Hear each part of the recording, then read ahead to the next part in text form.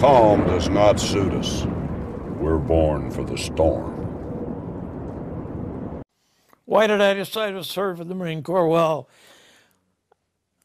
of course, I was in high school when the war broke out, and I graduated in 1943, and I wanted to serve. Everyone wanted to serve.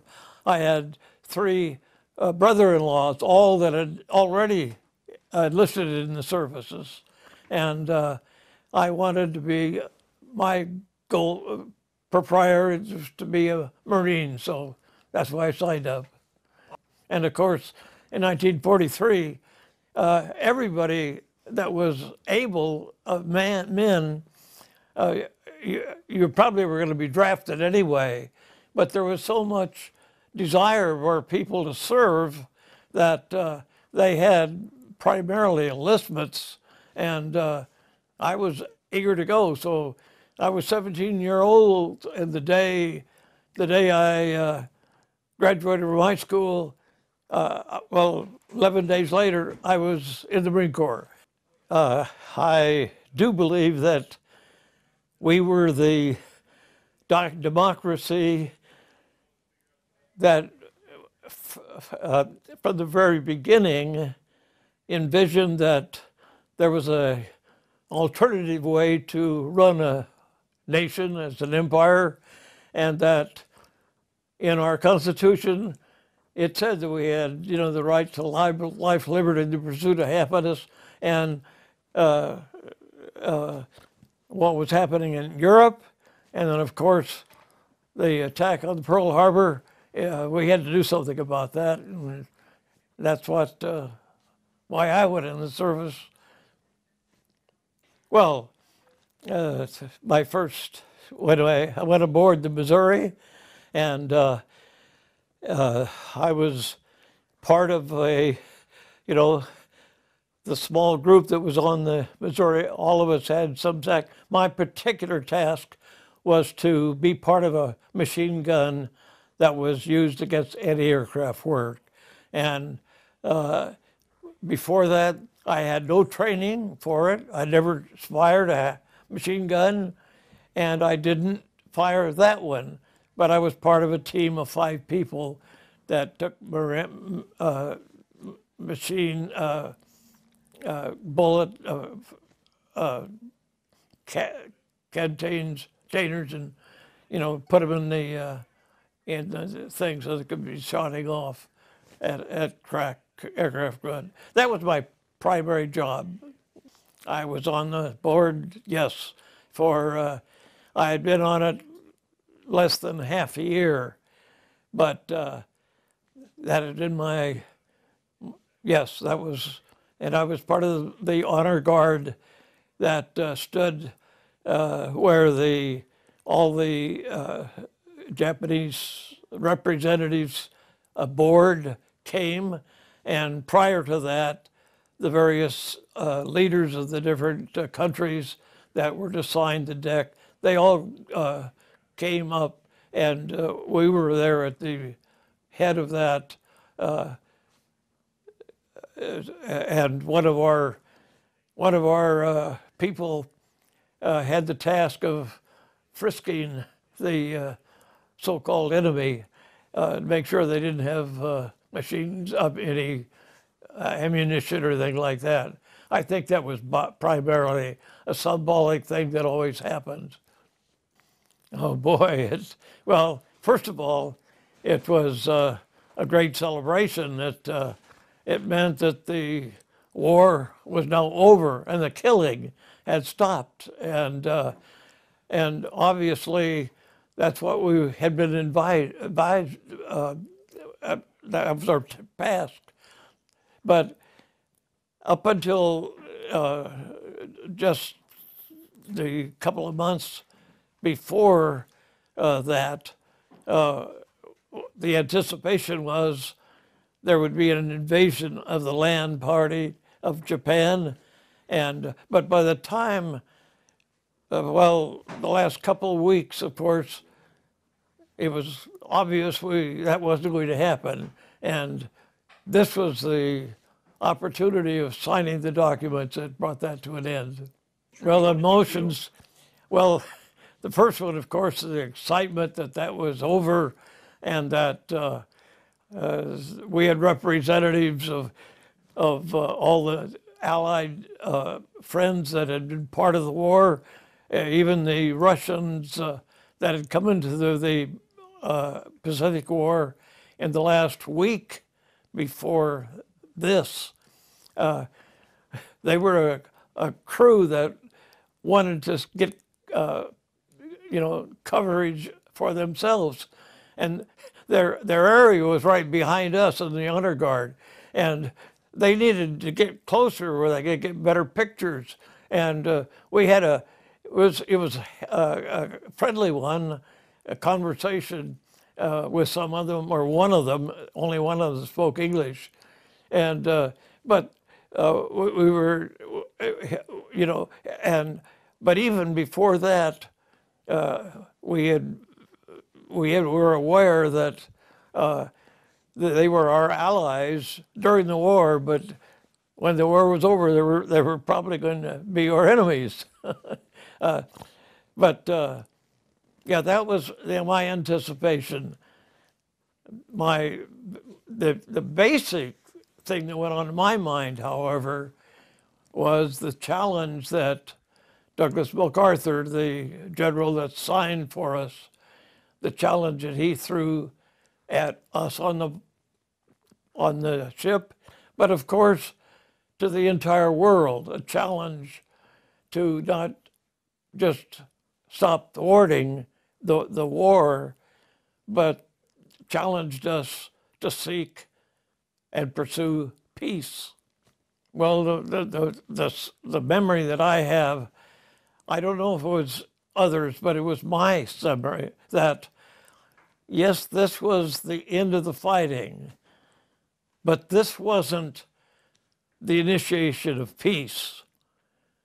My background, that began especially a couple of weeks before that, on August 6th, when they announced aboard the ship, now hear this, we've just dropped an atomic bomb, I think they called it an atomic bomb, on Hiroshima, the city in Japan, and totally wiped out the city.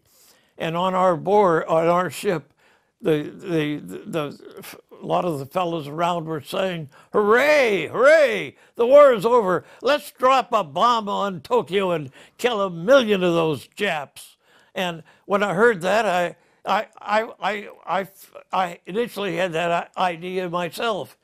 And then I got thinking, wait a minute, what am I doing here? And that night I went up on the top of the bow of the ship, and sat there and quiet, dark, nobody was around.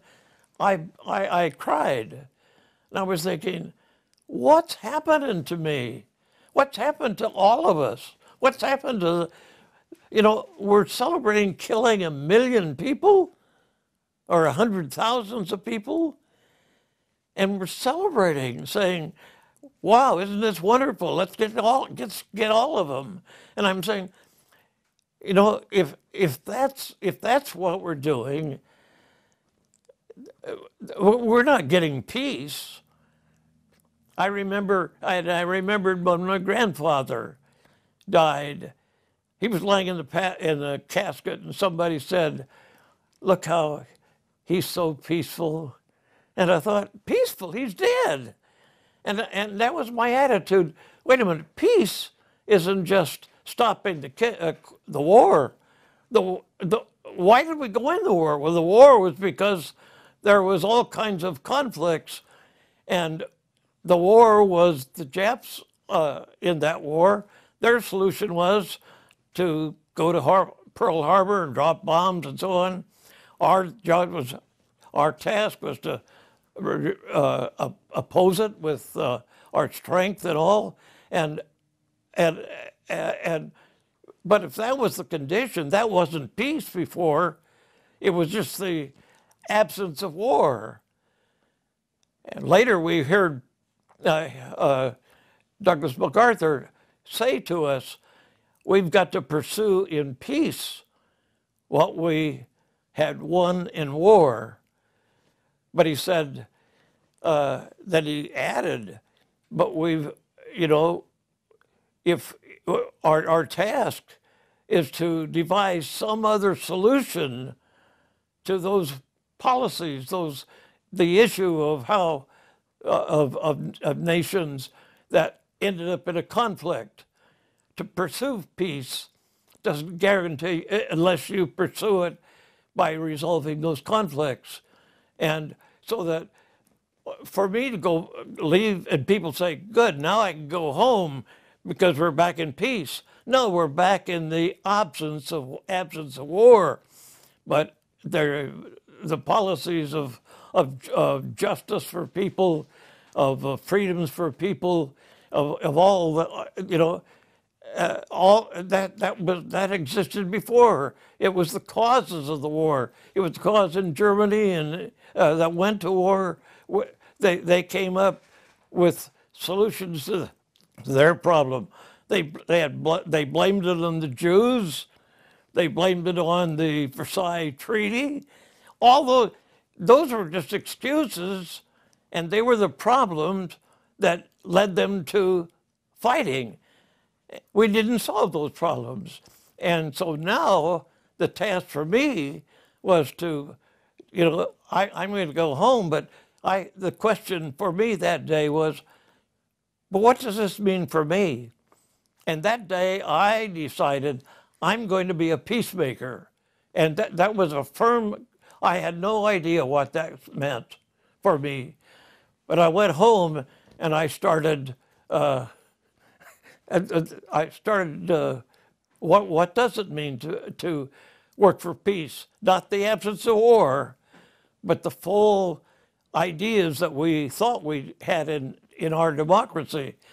But I realized we didn't have all of them, and today we still don't have them. The injustices of black people, the injustice of immigrants that we're walling with, the refusal to solve the climate problems that exist. Dr. MacArthur, in his speech, said, hey, science has come up with all kinds of ideas, as illustrated by the nuclear bombs that we were dropping. And unless we come up with a new way to achieve peace in the world,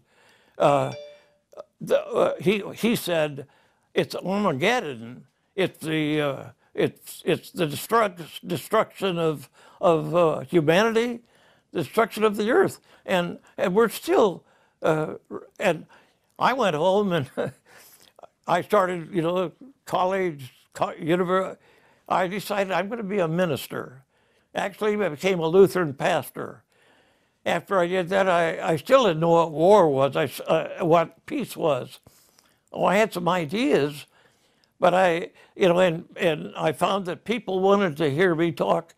They thought religion was about having just peace inside yourselves. But peace is more than that.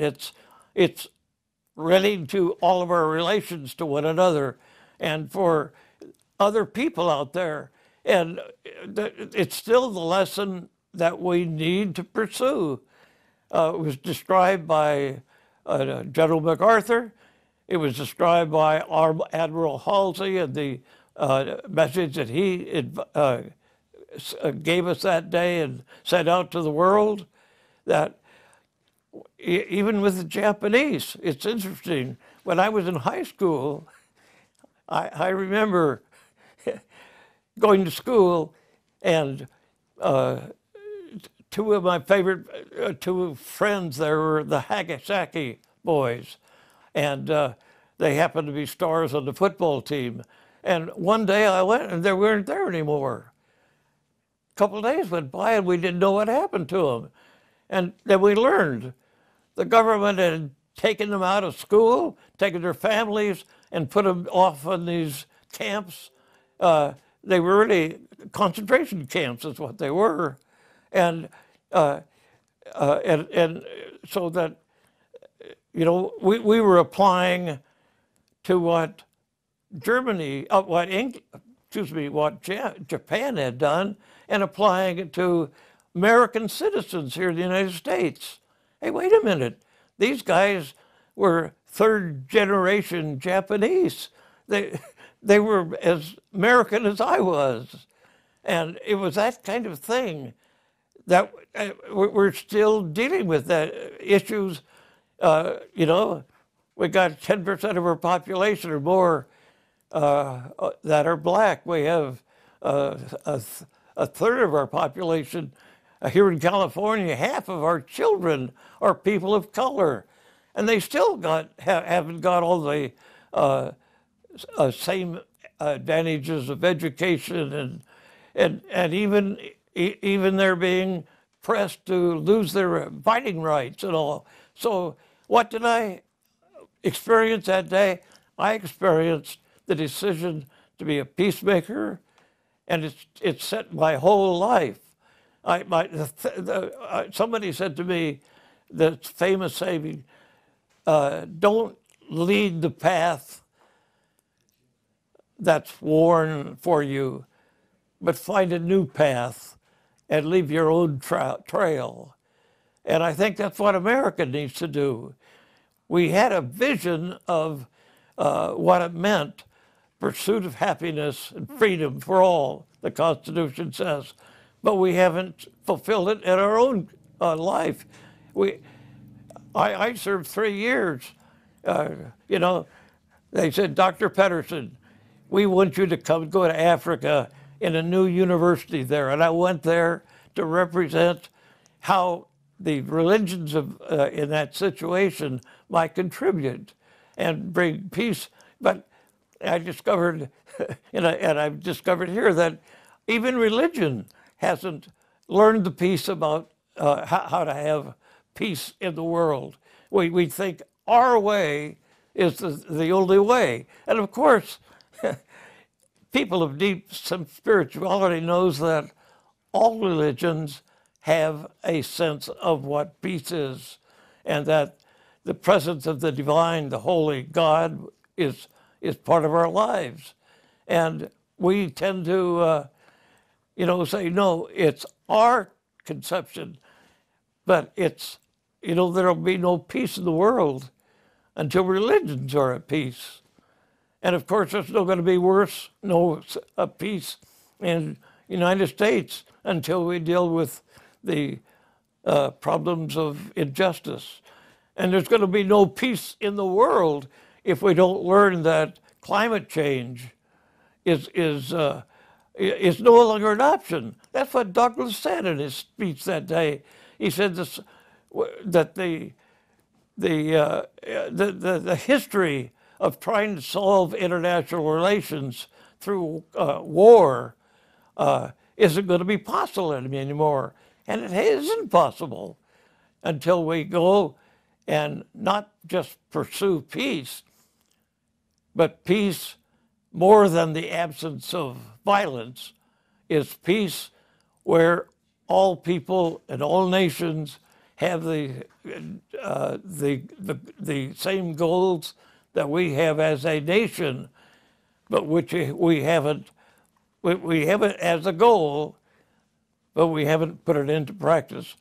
And I, as Jerry Pederson, Dr. Pederson, with my experiences and all, has made that my goal in life. And so that's why I was going to Hawaii for the celebration of the end of war. But more than that, it was celebration of the challenge that was thrown at us there to create peace in this world, so that at least in international relations, we don't have to try to end conflicts by people working together or killing one another through war. Yes, that's that was the environment that I was in that day, and I hope I have to believe there were other people. It's the one we tend to forget, that what we call as our goals in life, and assume that, yeah, we're living them out. But of course, that's still something that has to be realized fully. Fate whispers to the warrior, "You cannot withstand the storm." The warrior whispers, "I am the storm."